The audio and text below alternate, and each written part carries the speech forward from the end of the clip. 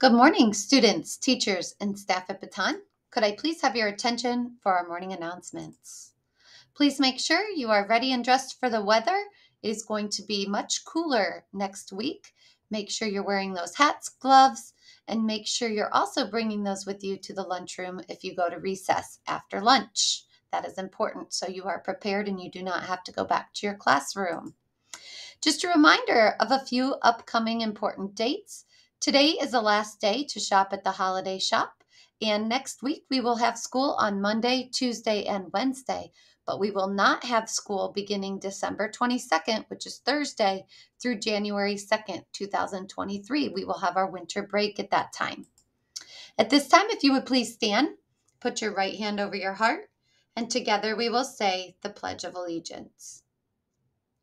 I pledge allegiance to the flag of the United States of America and to the republic for which it stands, one nation, under God, indivisible, with liberty and justice for all. You may stay standing for a Baton Pledge. At Baton Memorial Elementary School, we work together to do great things for others. We have relentless pursuit of growth to get better every day. We own it. We own our actions and choices. We want to be the best version of ourselves. Today is Friday, December 16th, 2022, and for lunch today we will have pizza, salad, fruit, and milk. Happy birthday to Gemma Shisheli and Alexander Hope on the 18th. Happy birthday also to Benjamin Schramm on the 17th and Sam Cruz on the 18th. We hope you all have a great birthday. As we close out our week and we're thinking about all the events that came our way, hopefully you have taken control of your responses and you have made those above the line decisions and choices. Remember, we can't always control the events that come in our way. Sometimes things are unpredictable and we don't know those things will happen, but we can control our response. That's the way we act, the choices we make, the words we choose to say. We are in charge of our own response. Our response determines our outcome. In order to have a better outcome, we have to make above the line responses. So keep that in mind. E plus R equals O. It's always a good way to solve a lot of our problems. Here in the classroom, at recess, even in your own life outside of school, you can use this. As we continue with the month of December, it's important that we take some time to care, listen, and connect. What can you do to show someone you care today? Think about that. Is there something you can do? Something small, just something that you could do to make someone feel good about themselves. Please make sure you're using your self-control. Make sure you're keeping your hands, feet, and other objects to yourself. Make sure you're thinking first, then acting. Remember, you are in charge of your own actions and your own words that you say. Please be respectful with those actions and words. And remember, E plus R equals O. Events come our way, and our response determines that outcome. You have control over your R, or your response.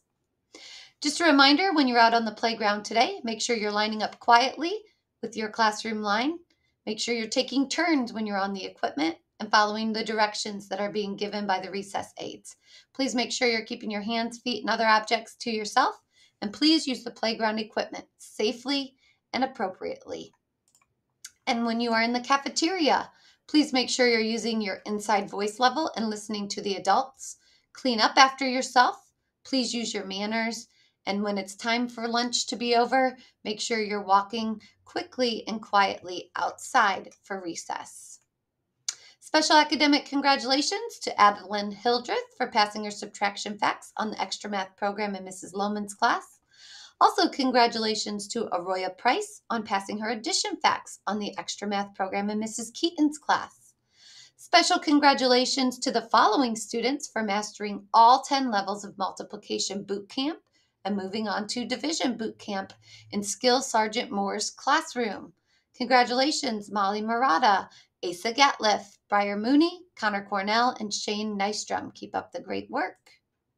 And just a reminder, next week for 5th grade safety patrol, the following students have safety patrol next week: Berkeley Meisner, Tristan Woodson, Cohen Armstrong, Briar Mooney, Reagan Laird, Trevor Mears, Mario Guerra III. Please make sure you are ready for your duties at 8 o'clock on Monday morning. Just a reminder of our 12 Days of Christmas themes for the intermediate students. You will have Ugly Sweater Day on Monday. And for the primary students, you will be having some Christmas themes. And yours on Monday is also ugly sweaters. 'Tis the season to be freezin'. Wear your ugly sweater. On Tuesday, the primary students will wear holiday headwear. And on Wednesday, we will wear warm and cozy and have a pajama day. So make sure you think about those themes so you're ready to go next week. As we come to our end of the week, it is Friday. It's a great time to take a few moments to reflect and think about the choices you have made throughout the week. What has gone well for you? What are some things that you could improve on or get better from? What above the line choices did you make this week? Are there any things that you could do to improve? We can learn from those mistakes. I hope you each have a fantastic Friday and a great weekend. Make sure you take some time to care, listen, and connect to others, and go Skins.